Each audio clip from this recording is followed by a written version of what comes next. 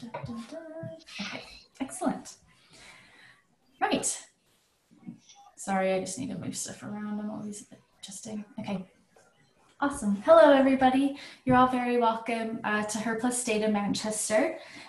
We have our Twitter tag and handle here, as well as our Meetup link there if you want to engage with us at all during this event. But just some general guidance for tonight. Do please be kind to yourself and others. It's been a long several months of lockdown, and I know things are starting to ease up, but we still have a lot of stressors on us, and there's a lot going on. So if you need to leave at any point, please feel empowered to do so. This will be recorded and published to our YouTube channel, so you can always catch up later. So in that case, do turn on your video if you don't mind sharing your face. It's really helpful for our speakers to see you and helps you engage a bit more. But also if you do mind being in the recording, please feel free to turn off your video as well. Do keep yourself muted when not speaking in order to minimize the background noise. I'll also probably go through and mute people if I do hear background noise, so please don't take offense to that. Feel free to engage and ask questions in the chat, and you can also private message me on the chat if you experience any issues. And then finally, please don't share the Zoom room link publicly, and that's just to avoid Zoom bombers and other sabotagers of the call. We do have a code of conduct that you are expected to abide by. We don't tolerate harassment of any form. We want to make sure that this is a welcoming and inclusive community to all our members and participants.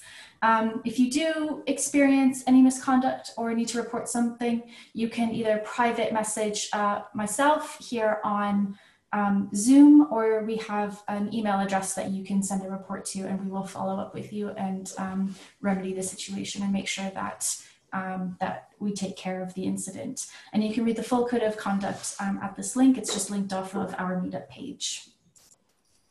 But anyways, welcome to HER+Data. Our mission is to bring together women with a connection to data, to provide a safe space where we can support and celebrate each other, share experiences and knowledge, establish meaningful connections, and talk data.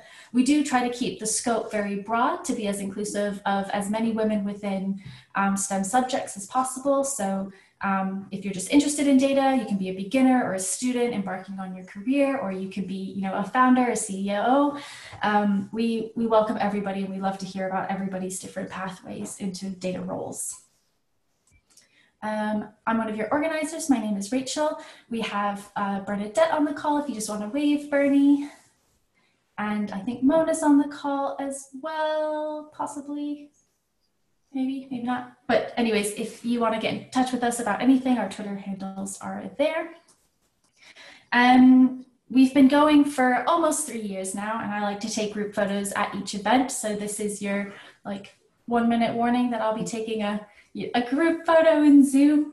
So if you would like to be a part of that group photo, this is sort of what it'll look like, and we would love if you shared your face. But of course, please don't feel like you have to. Our events are the second Thursday of each month, and this is to make it more consistent and easy for you to save the date.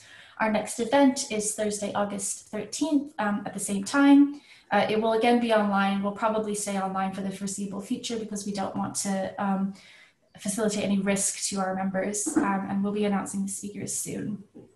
We are open to and actively seeking collaboration on events and adding more events to our normal meetup schedule if there's anything that you want to collaborate on or anything that you want to see. Please do get in touch if you would like to speak at an event or suggest a speaker, if you want to suggest a theme or a topic for an event, or if you want to collaborate on an event. This is your community, and we would love to engage with you and provide you what you want to hear. So here are all the different ways you can connect with us, either on Meetup, Twitter, YouTube, Slack, or email, and I'll post all of these links in the chat so that it's easier for you to access them. A huge thank you to Bernadette and Evolution Recruitment Solutions, who's supportive of all of our events and help organize them as well. Thank you so much, Bernie. A thank you to the Software Sustainability Institute for covering the cost of our Meetup page. And then tonight, it's our 28th meetup, but our 4th event online, and we have a wonderful lineup tonight with Viv, Priya, and Essen. Thank you so much for volunteering your time to come speak to our community tonight. We're really looking forward to hearing your stories. And then we just have a few announcements. I just wanted to follow up on something I've shared before about Diverse and Equal Tech's GoFundMe to raise funds for research into Black voices and representation within tech. There is a blog post that Annette Joseph, the founder of Diverse and Equal Tech, wrote about her personal experience, and the link to the GoFundMe is there. They're also looking for people to get involved. So if you want to be a mentor, or if you are underrepresented with tech and want to share your experiences and get involved in the research, then I'll share links where you can do that as well. And they've raised over £4,000, so it's really exciting so far, and we're really looking forward to seeing the research that comes out of this initiative. And then Carrie, if you would like to unmute and talk a little bit about Speakers Live. Hello, yeah, thank you very much. So I just wanted to say, yeah, Speakers Live is a project I've been working on with a friend of mine, where I have been organising a meetup group in Liverpool, and we were finding it quite hard to find speakers for certain topics and knowing people outside of our network. So we've been working on this platform so that speakers can register for it, and then event organisers can go on there and search for speakers within certain topics or within a certain area or anything like that. So at the moment, we've kind of launched it and are looking for feedback. So if anyone either is a speaker and like to register, then the link's on the slide here. And yeah, just feel free to go and make a profile. You need to fill in some details for your profile to be displayed on the main page.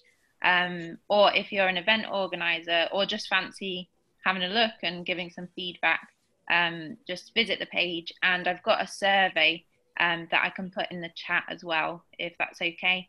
That, yeah, it's just a few questions like, how easy is it to navigate around? Is everything clear? And any comments. So it'd be brilliant to get some feedback, to get some more speakers involved. And we plan to, once we process the feedback, we plan to have a big launch and get things moving a bit more. So yeah, thank you. Awesome, thank you so much, Carrie. Yeah, it's going to be really, really helpful once that's up and running, and it's got a really great database of speakers. So I'm going to take a quick group photo, if that's all right. If you want to be in it, now's the time to share your video, but if you don't want to be in it, that's absolutely understandable. And I'm gonna take a screenshot in 3, 2, 1. Thank you so much for humoring me. That's like the one thing that I couldn't really give up moving online. Right, and now we're going to get started with our first talk. So Viv, are you ready? Yes, I'm ready. Let me share screen.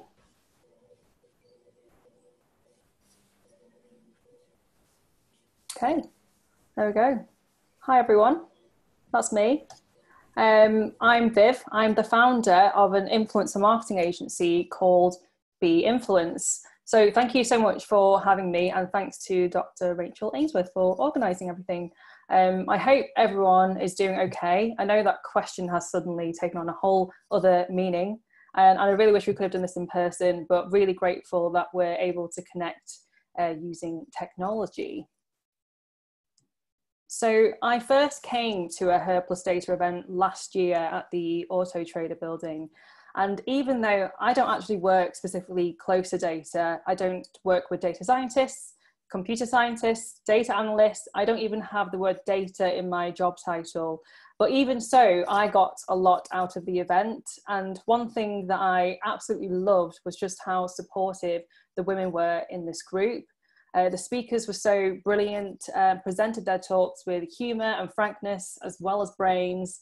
And I do tend to go to a lot of networking events. That's kind of part of my job. But this one really stood out to me as a really special one. I am just so impressed with those who work in data, especially women, because I know my brain doesn't work in that way. It's not that way inclined as much as I'd like it to be. So when I see anyone who's able to talk about code, equations, data stuff, you can tell I'm not a data person at all. My mind is always blown. So your you might be wondering right now, so wait a second, why are you here if you don't even work in data? I actually came up to Rachel at the end of the event and I said that I'd love to hear a beginner's talk about data and how it's incorporated into roles such as marketing, which is what I do. And Rachel just went, sure, why don't you do it? And so here I am. So in high school, here's some pictures of me that you can laugh at, feel free. I was one of those kids where I wasn't really like quite clever enough to be one of those high achievers and go on those like gifted and talented trips. But I also wasn't one of those kids who needed any kind of special attention either. I was very much middle of the road, kept my head down and just floated my way through school. So I was a good student, always did my homework, only ever got one detention for forgetting my homework actually. So I'll never forgive my drama teacher for that. But I never really excelled in any area. Maths, as much as kind of I would love to have played up to the Asian stereotype, was not my forte whatsoever. My mum and dad invested a lot of time and money into us getting extra tutoring for maths, and I just wasn't very good at it. But one thing that I did enjoy was performing arts, and even then I wasn't very good at that. I wasn't one of those triple threats. I think I got like I was just into dancing and that was it. And you can see me here just kind of with my hand on hip, being a bit sassy. But despite that, I probably played down my academic achievement. So I studied marketing at uni, and in 2012, which seems like an age ago, I achieved a first-class honours degree, which is good, even after being dumped by my ex-boyfriend whilst writing my dissertation. So yeah, thanks for that, ex-boyfriend. And this photo is the day that I graduated, my proud parents there. But funny story, I actually sprained both my ankles that day just before we had to walk down through the ceremonial walk to collect my certificate, and I had sprained ankles for weeks after that. So since then, I have gone on to have a career in marketing. So these two photos probably sum up my career in advertising. This is when I worked at an advertising agency in Manchester. This was a toy shoot that we did, and it ended up being a 24-hour toy shoot because some kind of machinery broke down during our toy shoot. So the first photo is me wrapped in bubble wrap because we were in a really cold, dark studio with like a cuddly toy snake. And the same night, there's a photo of me using a toy mat as a blanket. So that was a sad and sorry night. But I definitely did do some work though. And this was probably my first initial foray into learning about how data plays into advertising as we explore things like econometrics in our campaigns. I then moved down from Manchester to London, working at an agency called Gleam Futures, where we manage social media influencers. So they're known for managing the likes of YouTubers like Zoella, Tanya Burr, the Saucony Jolies. My role was essentially in talent management, so meaning that I managed the careers of these social media influencers. So from beauty influencers like Pixie Woo, Carly Rowena, who's a fitness influencer, the Saucony Jolies, you can see here, who are family influencers, and Joshua Peters, the guy who's known for pranking Katie Hopkins essentially on YouTube. I don't know whether you guys saw that video at all. So that's him. I got to do really cool things like work with dream brands on influencer campaigns like Cadbury's, Estee Lauder, even bagged a trip to TUI Cruises. So this is a picture that I took when I ended up in Cuba, of all places, for a campaign, which was super, super cool. And that was 2 weeks before I left that job, so I was extremely jammy. And even have my name in a top-selling record-breaking book called Face, which is a makeup book. And from here, I really learned how to closely work with influencers, from the process in terms of negotiating contracts, negotiating fees, providing data from an influencer's content to brands and agencies. But my personal life wasn't all that great. It looked great on Instagram. Personal life wasn't that great. My dad died after a 10-year battle with cancer. So when I was in London, I came back up north after a year down there, and I eventually returned to the sweet, sweet north and started my own business as an influencer marketing agency called Be Influence after receiving private investment. So here's me at various things that I've just thrown myself into. We work with clients such as Vistaprint, I Saw It First, TikTok, the social media app, Aaron Sense of Scotland, which is a lovely beauty brand, to devise full end-to-end influencer marketing campaigns where we find influencers using data to fit our clients' objectives. So we also do the full shebang in terms of campaign ideation, the execution, so making sure that the content goes live on time, as per advertising standard authority guidelines, as well as reporting back comprehensively using data. So aside from my career, I'm a proud feminist. I care about Black Lives Matter. I love napping. I love eating dumplings. I like traveling. And I'm an ESFP, if anyone is into their Myers-Briggs personality types.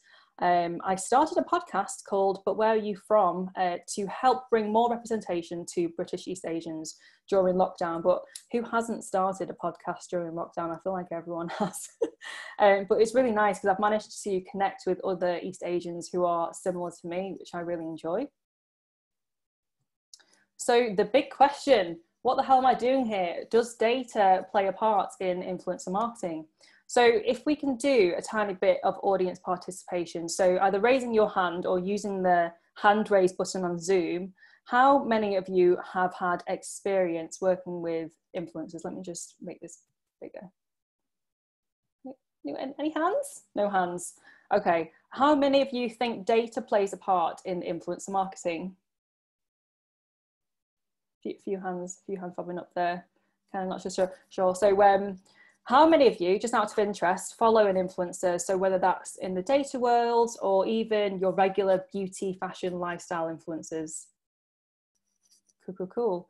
So hopefully in today's talk, I'm going to show you the basics in terms of how data works in influencer marketing, and as marketers, how we report it back to the client. So let me just bear with me 1 second whilst I just move you all to where I can see the PowerPoint and yourselves and my slides. Okay. So firstly, let's look at the term influencer. So the term influencer, apart from the usual term of influencing people, the actual term influencer was added to the Oxford Dictionary last year, I think it was. So it's a person with the ability to influence potential buyers of a product or service by promoting or recommending the items on social media. Now, I don't quite agree with that term because that's just a part of what influencers do. A lot of it is content creation, essentially, as well as promoting products or services. But if you think about, if you've ever persuaded someone, your best mate, to try a new restaurant that you wanted to go to for lunch, or your colleague to watch that amazing new Netflix series, you're technically classed as someone with influence. We all are in some areas of our lives, but we might just not be making a career out of it just yet. And another thing that I get asked a lot is whether influence marketing only works in fashion and beauty. And the short answer to that question is no. So unlike many types of marketing, influence marketing is essentially universal. And the reason why that is there's always going to be someone influential within that certain sector. So I've worked with companies like accountancy firms, insurance firms, banking, paint, literally creating content about watching paint dry. But the key is to work collaboratively to come up with creative content with the brands, with the influencers. So the short answer of that is no, but we do see a lot of influence marketing within fashion and beauty. And then when it comes to the different types of influencers, so I think as humans, we like to put things in boxes and like categories. And I'm sure as data people, that works well in terms of your types, the way your brains work. But there's lots of different types of influencers out there, but I think we can put them into three, broadly speaking, categories. So we firstly have digital first content creators. So these are the types of influencers that we usually work with the most in my role. And these are individuals who have built considerable audiences and influence on their social media channels by creating content on their own platforms. So take Victoria in the Fro. She is a luxury fashion blogger, and she built her following online by starting a fashion blog. And she actually graduated with a PhD in fashion consumer behaviour and began lecturing in fashion marketing. And so her blog started as a hobby, but then it started gaining traction. She launched her own designer handbag line, worked with the likes of Armani, GHD, Dior, Daniel Wellington. So her journey is very typical of what we call a digital first creator. So her main role, aside from the many different revenue streams, is content creation. And then we have celebrity influencers. So these are obviously traditional celebrities who have made their fame in other areas, whether that's presenting, sports, acting, and have gained a large social following because of their mainstream fame. So they're also being monetized on social media, and celebrity endorsement is nothing new. We're just seeing it marketed on different platforms now. So Holly Willoughby is a brand ambassador for Marks and Spencer's and promotes various other things on her Instagram account. And working with celebrities is usually very effective for larger brand awareness campaigns and is seen as the traditional celebrity endorsement route. And then we have the likes of reality TV influencers. So Kim K, everyone, the queen of reality TV. Don't know about you, but I suddenly like the Kardashians after binge watching all of Keeping Up with the Kardashians one really rainy afternoon. So whilst we kind of take them with a pinch of salt, there's some reality TV influencers who are a bit of like flash in the pan type of influencers, specifically thinking of Love Island, Towie, that kind of influencers who have gained a bit of a kind of a bad reputation for promoting inauthentic and irresponsibly marketed products, such as like diet shakes and teeth whitening products and all the likes. So we do tend to see that within the press, they talk about all these different types of influencers within this, they tar them with the same brush. So if you ever heard the BBC talking about influencers not promoting or not disclaiming that it's an ad properly, it's usually more so the reality TV influencers, the celebrity influencers, who they don't do that as their day job, whereas digital first creators are very good at disclaiming because that's essentially their bread and butter. They do that day in and day out. So does size matter? So obviously a bit of a tongue-in-cheek question here. So a common misconception is that in terms of the follower numbers, the bigger the size of the influencer, the more persuasion power that they might have to sell for a client or brand.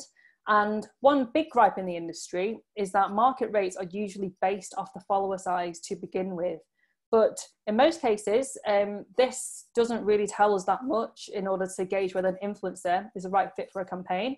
So we have to dig a little deeper, and this is where the data comes into it and taking it back to marketing basics, essentially. So we look at things that we can't necessarily see just from looking at an influencer's profile. So things like their audience demographics, the age, the country, the gender can be a really good indication as to whether a brand is worth working with an influencer. So for example, if you are a UK car insurance brand targeting families, working with, say, a young female influencer with 6 million followers, but she has a predominant 80% male audience, let's say based in Australia, for example, and we can find out all this data, it wouldn't necessarily be that cost effective. So looking at things that we can't necessarily see, such as the brand sentiment, their previous brand partnerships, who they've worked with before, their engagement rate, the reach and the impressions, and all that data that we can request helps us make a more informed decision when it comes to who do we work with. So I'll take an example client. So I'm going to take you through a report that we put together for a client of ours. So the client are an online printing company who are known for helping small businesses with their marketing needs. So their business objective was to drive more brand visibility and product consideration during their biggest quarter, which is between October and December, from business owners. So our strategy was to target UK micro-influencers, which are usually around the 10,000 mark, who own small businesses. So they wanted to look for businesses with a physical location as well as an online business. They might, for example, participate in local fairs, markets, or other events. They all should have strong branding and ideally talk to their followers about their branding and building their business.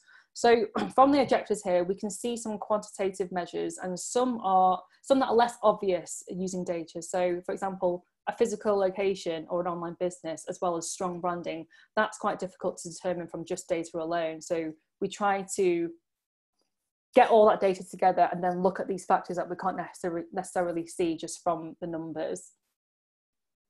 And then a big part of our process is basically finding the influencers. So we then look at and request their data. So you can see here, if you've ever looked, I don't know whether any of you guys have a Instagram business page, but you can essentially see your insights on Instagram. I've set mine up so I can just see it out of interest. So we can see that, for example, we asked for predominant UK audience. So if we wanted, say, 50% over UK audience, so we can ask for that data. We want them to be small, medium business owners who are based in the UK. We want them to be a micro influencer or even a nano influencer, which is teeny tiny, around the 5,000 followers mark. They have a minimum engagement of 1.5%, which sounds really low, but that's essentially anyone who engages in your content. So anyone who likes your content, anyone who comments on your content, and we take the average of the 5 most recent posts, divide that by the follower numbers to work out how many people from your followers are actually engaged in your content. And then we want to look at a mix of male and female genders when it comes to the gender breakdown. So we request this data firsthand. So there's lots of influencer marketing platforms which are SaaS products, like third-party SaaS products.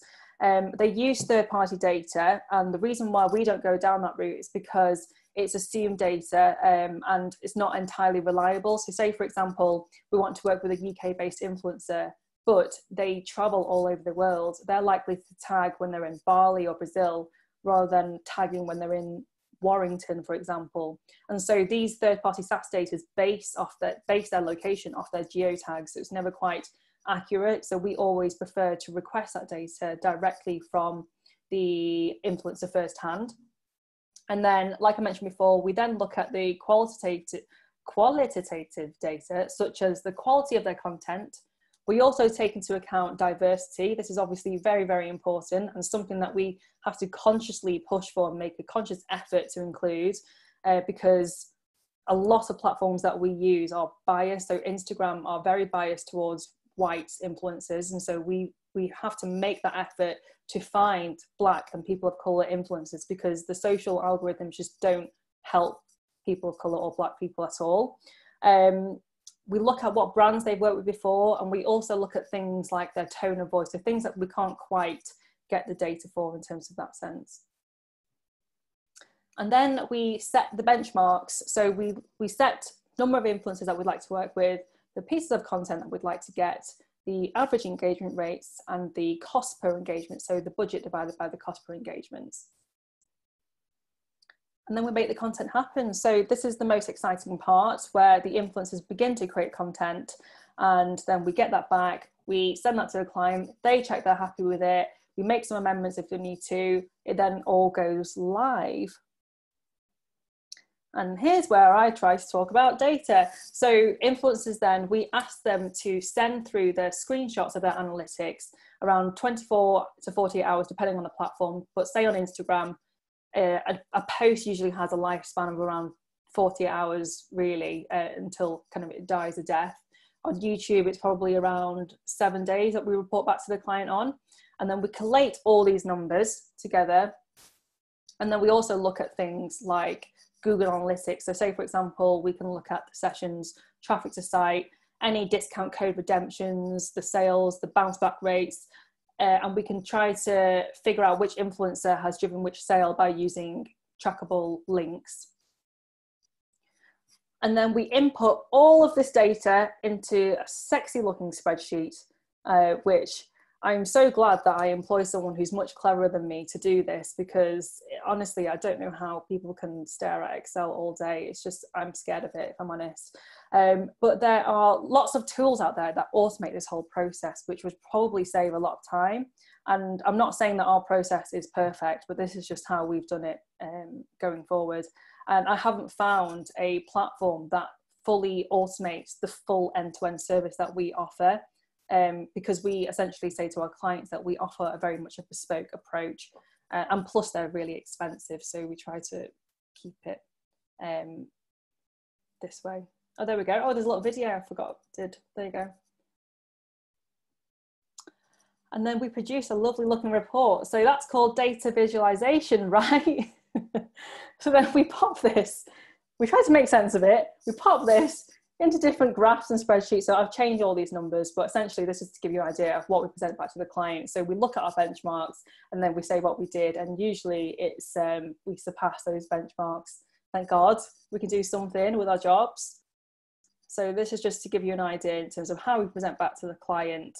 And I think like one thing that I found, because I don't understand data like innately, I wanted to make sure this made sense to someone who didn't understand data. So I knew that this was being sold in to marketing teams who are probably similar to how I work, who are then selling this into stakeholders who wouldn't necessarily want to see that spreadsheet. So we were trying to make this as easy to digest as possible.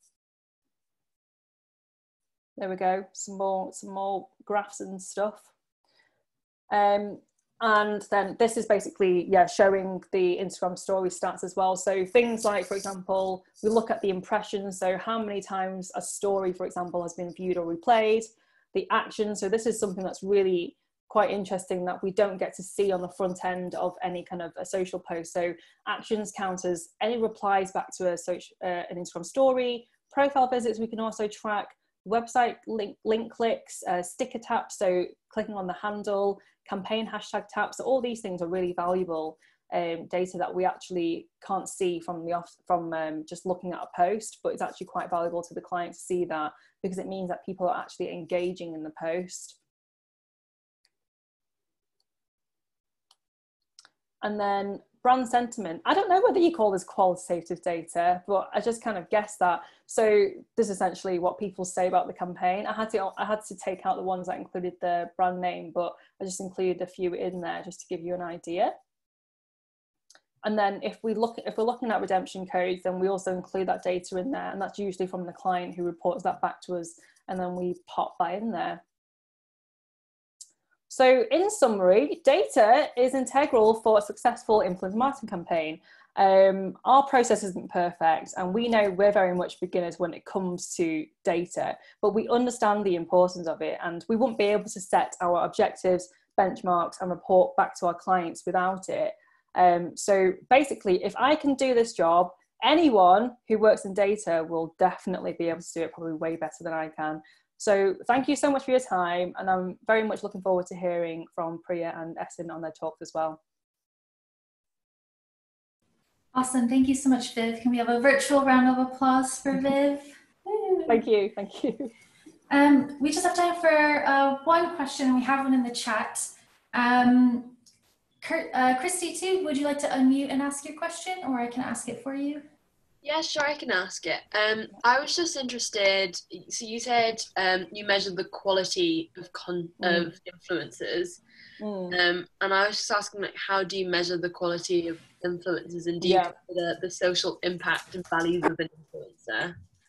Yeah, of course. So, I mean, obviously it's very subjective, but I think because we work with so many, we look at kind of the shooting style of their content, whether it's consistent within their social media posts, or it might be their videography, for example. So if they have a certain style of shooting, that's taken into consideration too. So that's kind of what we mean in terms of the quality of the content. Is it just kind of like high quality, well shot, nicely produced images or content? Do we consider the social impact and value of the influencers? What exactly do you mean by that? Sorry. And it, like, if an influencer didn't have, so with everything that's going on about like Black Lives Matter, if they were like sustainable, would you consider that in terms of the content that they were producing? Can you measure that? Definitely. I mean, it's hard to measure, but we do definitely. What we do is we painstakingly research them. So we Google them, we go through their content, we look at kind of if there's been any kind of PR surrounding them, we would tell our clients about it and make an informed decision together based off that. So I think things like whether they support Black Lives Matter right now is extremely important, and also looking at things like any scandals they've been in, we also take that into account. But ultimately, we know that influencers are humans too, and they make mistakes. It's all about kind of how they come back from that and whether they've been held accountable to that, essentially. So we do take that into consideration, but it very much comes down to our clients, because they range from fast fashion clients to online printing businesses to beauty businesses. So it very much comes down to the client too, whether it's something that they value as well. Thank you so much. Thank you. I do think we have to move on to the next speaker, but Viv, you do have a few more questions in the chat if you don't mind answering those there. Sure. But thank you so much. Let's all thank Viv again. That was really, really enlightening to see what goes on the other side of Instagram. So thank you so much for being able to share with us. Next, we're going to move on to Priya. If you would like to unmute and share your screen. I'm going to share my screen. Can you see the screen? No. Yeah, it looks great. Okay. We can see the slides, but it's not in presenter mode yet, depending on how you want to do it. So is it okay now? I'm just loading the data. Okay. Thank you so much, Rachel, for inviting me, and Vivian. That was really a very informative talk. I'm going to share my experience with data. First, thank you so much for everyone. It's a great pleasure to meet you all. I'm going to start from my non-data science career, where I worked as a software engineer in Torrey Harris Business Solutions, developed a web services for a telecom company using technologies like Java, Spring MVC, and MySQL. I have also worked as assistant professor, teaching a lot of subjects, including service-oriented architecture, web technologies, and also distributed systems and many other programming languages, including C, C++, and Java. I have also organized state-level workshops and national-level workshops on Android and .NET technologies, and have given guest lectures on Spring, Hibernate, and Struts technologies. And I was funded by Council of Scientific and Industrial Research for organizing a seminar on energy-aware computing. So this is a moment taken at our Android workshop. I was teaching nearly 76 students at the same time, and it was really very big and very challenging moment in my life.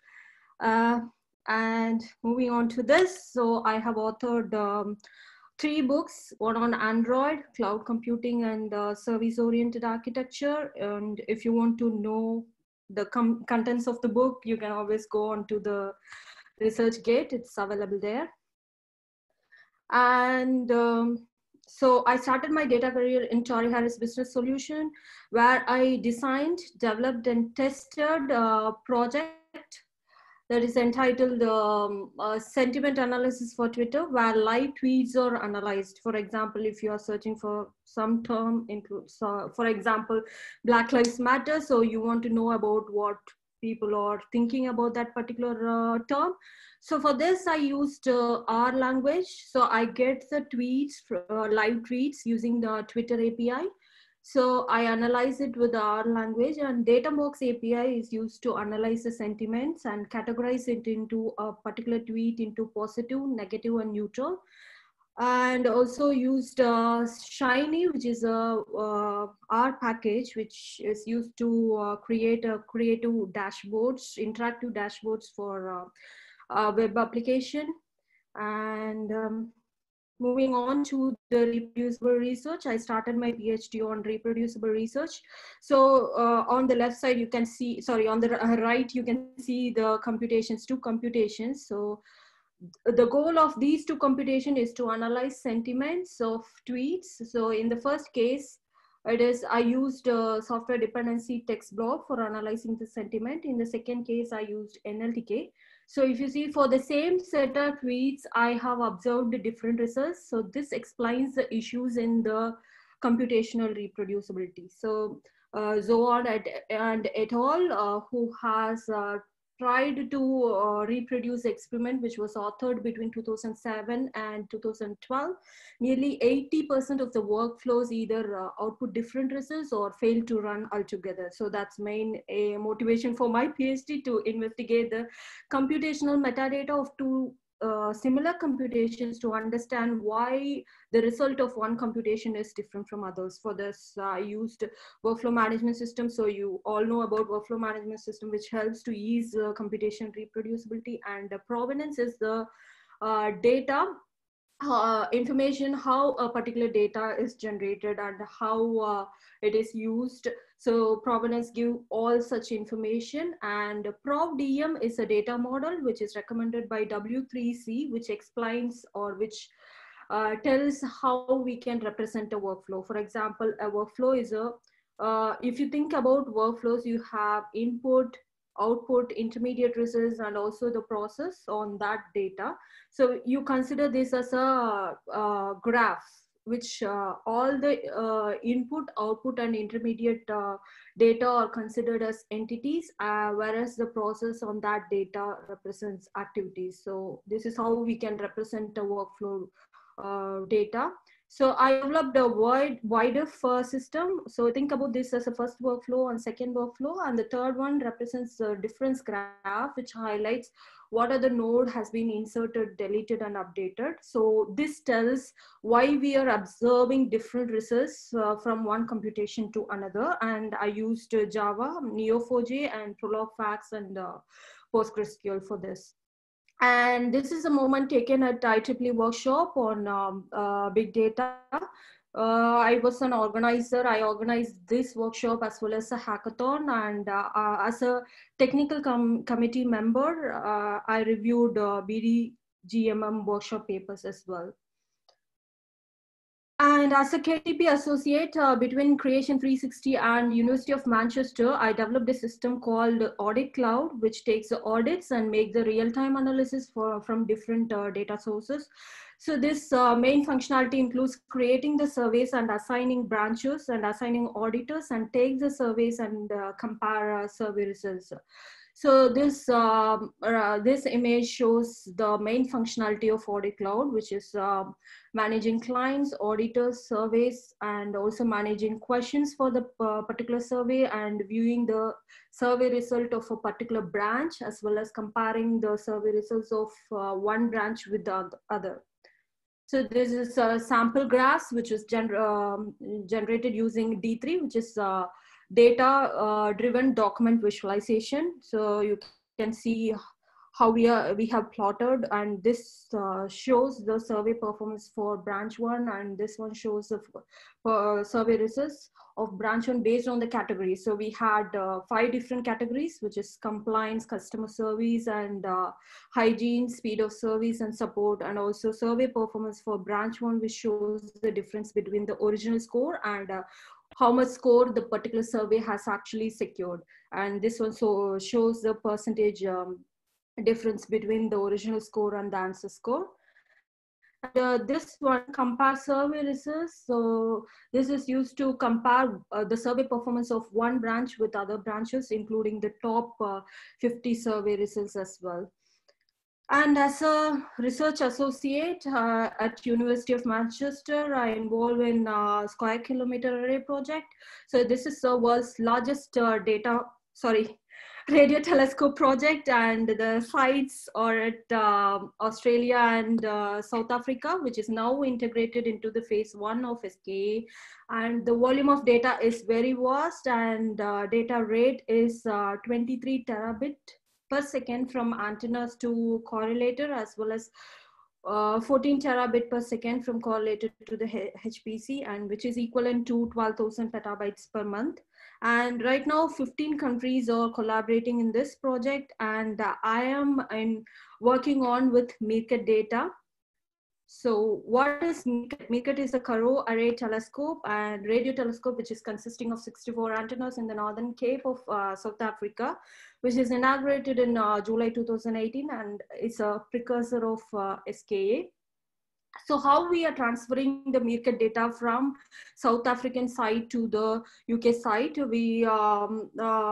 so all the South African site are managed by the IDA. IDA is an institute which provides the researchers from South Africa with cloud resources, as well as the IRIS is funded by UK research and innovation, which provides digital infrastructure for computing here in UK.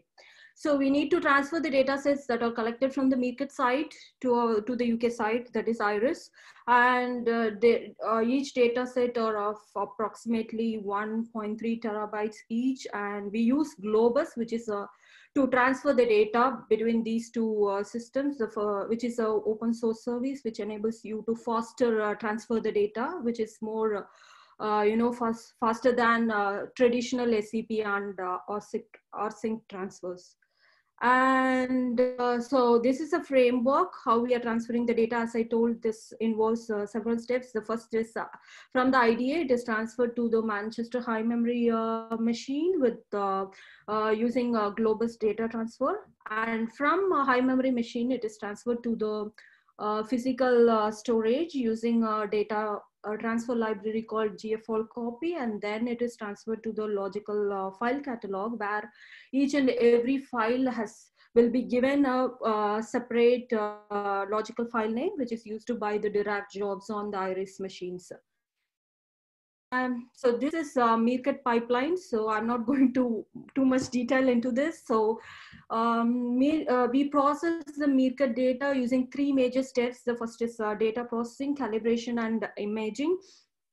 So basically, the data processing and calibration takes very little memory to process, whereas the imaging takes higher memory to process. So you see, it shows that what are the scripts that consume more memory and what are the scripts that consume less memory. And this is a sample run of Meerkat pipeline on IRIS data. So as you can see that the data processing and the calibration consumed very less memory, and whereas the imaging step has taken consumed more memory. And we take reproducible research very seriously in astronomy. I think Rachel knows about it. We use Dockers and Singularity containers, and we package software applications in as a container, so we don't need to rely on the software dependencies. We can just launch the container as such. And for Jupyter, we also use Jupyter notebooks for interactive programming, and GitHub for storing the code, of course. And we use common workflow language, which is a standard language for developing data analysis workflows basically. And a lot of applications uses CWL, which is biomedical as well as astronomy applications. And you can actually merge 2 or more workflows written in 2 different languages. For example, you have a workflow that is written in R language, and you have a workflow that's written in Python. You can able to merge using the CWL, and also CWL can help you to collect the provenance of each and every workflow run. So we intend to collect the provenance of the workflow runs for our Meerkat pipeline as well. So I'm also a YouTuber, and I started my channel for my kid, and we publish videos every week. I have a dedicated playlist for data science. So far, I have published 4 videos, one on data science, and other is Elasticsearch architecture and data visualization, as well as Neo4j graph database. You can see this link if you want. And that's all about my journey with data. Thank you so much for listening. Thank you so much, Priya. Right? I'm on time. How long did it take? Thank you so much, Priya. Can we have a virtual round of applause for Priya? I was just going to your YouTube channel to share the link in the chat. There we go. I think we have a question from the chat. Usha, do you want to unmute and ask your question? Apologies if I pronounced your name wrong. Yes, it's okay.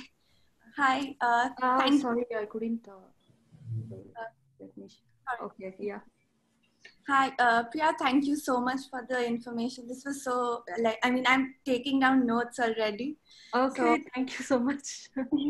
Also, you were talking about sentiment analysis with the Twitter.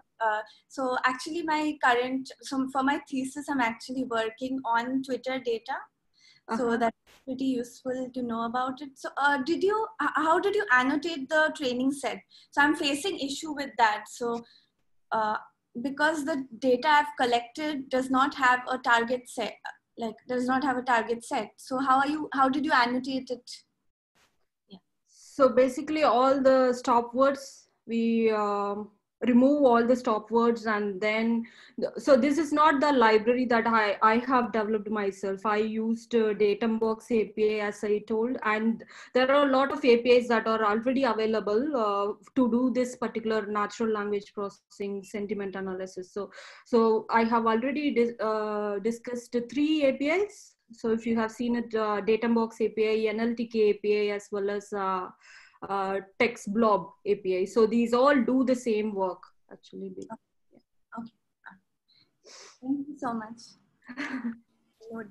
I think I'll go over the slides, the videos again. Thank you so much. Thank you so much. Any final questions for Priya? If not, feel free to add any questions to the chat and she can answer them there. But thank you so much, Priya, for talking to us. It's really nice to see all of the reproducible research going on as part of the SKA. And I also work in the same office as the CWL folks. So if you ever want to connect with them about anything, just let me know. Sure. I'll definitely come to you. Awesome. I was gonna say work in the same office. We haven't been in the office for months now. Anyways, we'll move on next to Essen, who looks like she's in a very tropical paradise. Thank you, Rachel. Thanks for Bernie and also for yourself for inviting me for this meeting. I will not share the content, the presentation. Indeed, that presentation I will be showing to you will be mostly to inspire you and share my experience. And that's why there's just a kind of very nice, friendly girls talk, I would say. I will talk about a CEO. I was a CEO. I worked for healthcare industry for 25 years. I was the general manager for a while for Medtronic, for Philips, and also for J&J in the past, and Microsoft. I worked for mostly multinationals for 25 years, and I had also been honored by Forbes magazine, Economist magazine, as one of the top 50 CEO of the country, in number 1 in healthcare, but number 14 in the oil industry, which means, you might see many stuff about the CEO, which is a visible part. There is a tip of the iceberg. But I will be sharing with you to inspire you in general. As the ladies, mostly, we have some self-limiting beliefs. And whatever you are doing at the moment, I just want you to just pay attention. You might have some self-limiting beliefs about where are you. It might be a student, you might be a kind of social assistant, or any position that you're holding today. What is your dream state in the future? What you are doing today, and the in between, the obstacle is mostly ourselves. I will give example, just highlight my background. I have studied linguistics, cognitive learning at university. I got a degree from MBA from UCLA from Los Angeles. I had later on Harvard AI training and IoT training from Columbia University. So I also studied neuroscience, where I was a manager for Philips. I was selling MR machines like magnetic resonance, where for the, let's say, for the neuroscience, where marketing is being utilized under the function MRI, how we are giving decisions. So brain is my hobby. I was in the operating theaters in the healthcare arena as a sales rep. I was a sales rep, starting and being scrubbed in the OR, more than 1,000 live cases. So I touched the brain, I studied the brain, so I have visualized brain under MRI. I like the spiritual part also, which means I will be talking to you about the career path and some of the obstacles we are having. It might be a self-limiting beliefs. I will be talking to you pure scientifically, plus a little bit spiritually also. For example, I would like to give an example. Before I was genuinely And outside world were telling me, Esen, you cannot be a general manager for Dutch company. I said, why? Because mostly it was a Dutch company, and mostly the senior management, they were Dutch people, white and men, Anglo-Saxon, 50 years older than 50 years plus. You should be mature and you should be engineer, mostly Christian people. And they told me, you are Muslim, you are Turkish, you are woman, you are early 30s, and you are not an engineer. No way you cannot be a general manager. Indeed, mostly we are listening to the outside world to find excuses in ourselves that we would like to believe that we cannot be, because somebody is telling us we cannot be. Indeed, although I was ignoring the outside world, no, I can be, but meanwhile, I was not disclosing I had a very big fear, which means mostly we are staying with our neocortex, our conscious telling, yeah, of course, I can be a general manager, I can be anybody else. I mean, that is just what we are saying to outside world. But in our subconscious mind, we might have some obstacles, self-limiting beliefs. We might think that we might have a lack of confidence, lack of love, lack of enough, or many other fears. In my case, I was saying very bravely outside world, being a woman, not a kind of obstacle for my subconscious mind. I had a fear. My fear was I was not good enough having the knowledge for the finance. And my subconscious mind was telling me, listen, if you're going to be general manager, you are going to screw the company. You have no clue about it. If there is a fight between your conscious mind and subconscious mind, mostly and always subconscious mind wins. Then I realized I was studying a lot about how I can just overcome these obstacles. And I was always finding excuses. They will not assign me a general manager. It's going to be in the long future. But whenever I had a focus on myself about having a self-awareness about my biggest fear, my message to you, find out what is your self-limiting belief. Do you have self-sabotage for yourself? In my case, it was I should be knowing everything. Mostly women, as women, we are so perfectionist. We want to be so good for something else if you are going to be deserving. Then I realized, I got some also lessons and also some classes, and I realized my self-limiting belief was I was not feeling good enough to be assigned a general manager because the damn fear, it was a kind of fear for myself. Then what happened? Accepting your biggest fear, meeting with your dark side, your fear, your concern, where you are not able to talk to other sides, other people, but in your talk, self-talk, find it out. In my case, I found out I was feeling I should do everything else. Then awareness made a big relief on my shoulders, and I said, okay, I don't have to know everything else. Then I realized I can ask for support. Ladies, mostly we are not asking for support. We want to do everything by ourselves. If this is a group of ladies around you, you are a great team, great people.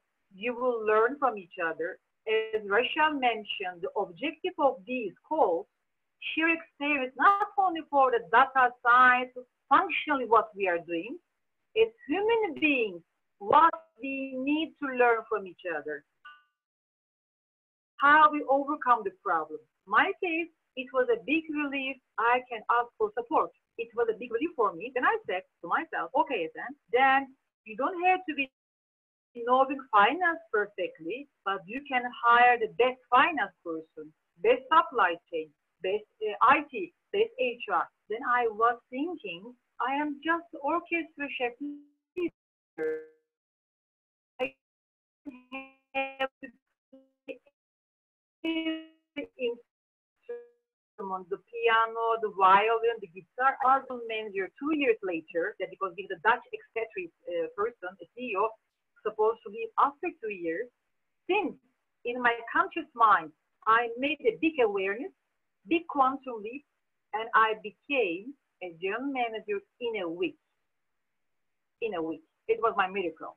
And it is so important. My suggestion to you, find out where you are, what is your self-talk if you are having a self-sabotage. And before becoming a general manager, again, it was another company I was going to be hired. I was pregnant, for example. And I was telling to the headhunter, I'm very happy with my job. I am pregnant. I wouldn't be hiring myself as a pregnant person. And I was very surprised with the company. They were looking forward to a meeting with me by knowing I was pregnant. And I was very surprised the company. I had got many talks with the guys. And then at the end, I got the job. Although I wasn't asking or looking for a job. And the company, they told me, we are finding for the talent, and you are talent for us. And they waited for me 8 months after we signed the contract.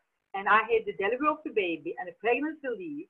And mostly, the companies, everybody might see the potential in you, the talent in you. But first of all, you should be seeing the talent in you. You should be realizing how much we are valuable. Mostly, we are forgetting that we are so valuable. We forget ourselves. We are fighting and we are working, trying to be like men. We try to be like Amazon ladies. We are fighting for the home, for the kids, for the family, for our lovely, beloved ones. Or we are fighting for something to deserve. One comment for you, mostly in even North America, for the same graduates from North American women and men, women are earning still less salary, more or less like 7% less salary than men. Why? Because we are thinking if we are good enough, they are going to increase our salaries for the promotion or whatever. We are not demanding because asking for something, demanding something is something not ethical for us. And we fight for others, but not for us.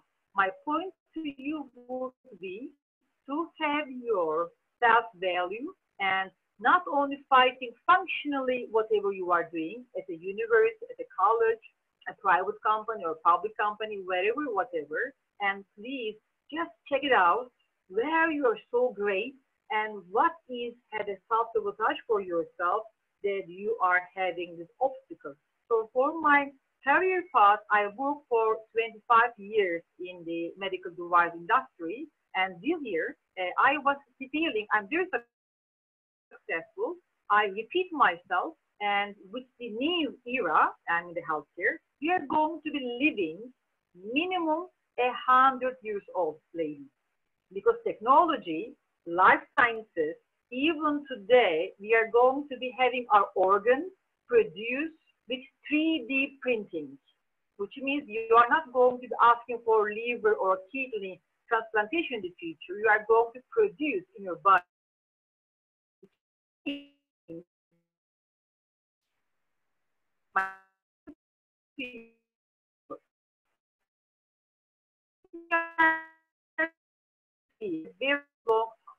If you are, I don't know what is your age, to see your clubs also in the country, I give the example. Whatever brought you here as a successful person, you might be, as in my case, I was a CEO, plus 25 years, to repeat myself, it's not bringing me to another 25 years of success. So I should make adaptation to myself to learn, adapt, and do something different. So I did a degree from Harvard last year in Boston. Then I decided to establish my own company. Essential Evolution is my own company, specialized in many areas, but mostly AI and smart wearables. And coincidentally, whenever I was back from US, a company from Manchester called me, it's called a startup, and to be advisory board members, which means I'm living in Istanbul, but anywhere in the world. Don't limit yourself thinking that you are mostly, I think, living in Manchester. I am from Istanbul, but I had just a kind of advisory role executive role in Manchester. I was traveling there on a monthly basis. Because of pandemic, I couldn't fly. But you are going to be showing your talent to all over the world. I asked the company, where did you find me? They told me, you are an expert in health, life sciences, medical devices, AI, and you are a women leader. That's why they wanted me to join their group in Manchester. Which is brilliant. My message to you, look for future. My message for you will be dream something. And I will be asking you tonight or tomorrow, whenever you want, write a letter to yourself from the age of 90. Once you are at 90 years old, write a letter to yourself of today, of yourself, and what you have achieved in life, what made you happy, and go for the future, and the future self, for today's self, write a letter. Look at while you are writing, my kind request for you would be, do not take the pen out, have a continuous writing. Because when you stop, the mind interferes. Whenever you write continuously, your soul, your upper self writing to you, which means you will the future. And the future is shaping your past, which is today. And there's only one timing, of course, it is now. And whatever you dream today and you wish and be in this resonance and attract it as you would like to have it. And most people are confusing with some simple books like secret saying you will get what you want. It is wrong. By the quantum physics, you are going to be attracting who you are, not what you want. If you are in the conscious level, in the resonance, in prosperity, abundance, success, love, or whatever, or beautiful, whatever are the stuff you would like to feel it at the moment. That's why the future letter will support you. You will have the confidence in yourself. You are going to be, yes, I'm going to be there. I know the path. You might have different growth blocks or whatever, but you are going to be ultimately reaching what you want. Why my message would be, think about the future, dream for the future, and find out tonight what are your obstacles that you might have some self-sabotage for yourself. And I think my time is up or not, I don't know if you have time, or I can talk until morning. That's why just warn me up for the timing. You can continue for a few minutes. I ran over with the announcements and messed up the schedule, so please do continue.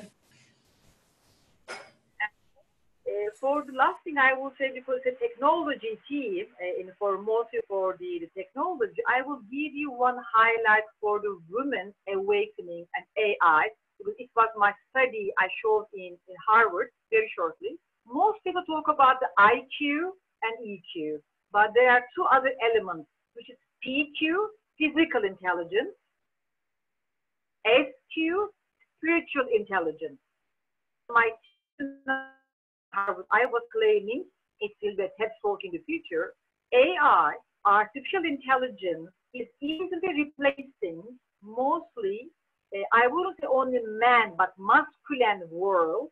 IQ, mathematically, relatively is stronger, and also physical intelligence with robots, for example. AI is replacing easily IQ and PQ, and it is not replacing at all where women, the feminine energy is very powerful as you are. It is the EQ, emotional intelligence, and SQ, spiritual intelligence, which means, as you might know, artificial intelligence, there are three elements very important. RPA, robotic process automation. The second layer is cognitive insight. And the third one is cognitive engagement. Where in the equation is so important, EQ, SQ is so important, where the ladies, or I will call it feminine energy, it is rising, And as a woman, we are not going to be in the new era of technology only a player, but we are going to be a game setter. That's why new era is so important. This data science, technology, machine learning, deep machine learning, IoT, all of the blockchains or cryptocurrency, whatever, they are all coming. But AI is going to be already a very important area. And in Turkey, I have found recently this quarter a local AI organization, NGO, affiliated with Triple AI in New York, in US Silicon Valley. That we are learning from the US colleagues and from all over the world. All data and scientific papers are going there, and we became a local chapter with academicians in the country, with technology companies. So that's why my message to you, that you are in a very right, great place as technology speaking ladies, but also whatever you do in your position, find out, first of all, understand and be aware about your dreams. What is having a self-sabotage for yourself to become that person in the future? As of today, do it and be aware of it. Thank you. Thanks for the invitation again. Thank you so much, Esther. That was really inspiring. Really, really helpful, practical advice there that I think we can all take and apply. I think there was a question or two in the chat. Let me see if I can find it. If you have a question and you want to unmute and ask, go for it. I think Viv had a question. Yes, hi Essen, that was really inspiring. Thank you so much. Are there any resources or books or anything that you've learned from resources in terms of building self-belief? For the books, you mean books recommendation? Or yeah, anything like videos that you've watched or anything in terms of... I mean, there are plenty also. I can just share with you, I got plenty of the books also. And also, for example, one of the books is Human 3.0, for example. It was very interesting. I was flying to New York. I just read on the flight. It was saying, as a human being, you are thinking you are the best version. Microorganisms in the past, they were thinking they were the best, and humankind came in. And how you are thinking as a carbon-based human being, you are better than silicon-based robotics in the future. That's why, to understand the future, how it's evolving, and I would recommend some books, and my recommendation would be to read also Mikhail Kaku, Futurist Physics, talks about the science, technology, but from the future perspective. So I will be sharing with Bernie and also Russian about the recommended books. It will shape your future. Mostly we are stuck of today's world, today's challenges. Today we have got the COVID-19, well, now we are dead. No, it's going to be over, of course. Then whenever you are going to look for beyond of today and understand how it is evolving, you will have a better position in the lifetime. Thank you. Does anybody else have any questions for Essen? I would have a question. What? You mentioned that organs can be printed and CD printed. How about knee joints? I'm just asking. They are going to go first. When do you think they will be available? Well, I mean, for example, I was a Medtronic general manager, and we were producing robotic surgery also. It was the largest in the world, the #1 global scale, before $6 billion. And it is going to be, I think, for the majority of them, would be minimum, I think, in the 3 years or 5 years, they are going to be available. For example, Steve Jobs passed away because of the pancreas cancer. And now there is the artificial pancreas already produced. If he was alive, he will be surviving. I mean, he will have no issue.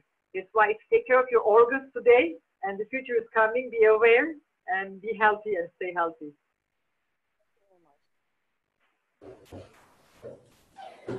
Any other final questions for Essen or any of our speakers?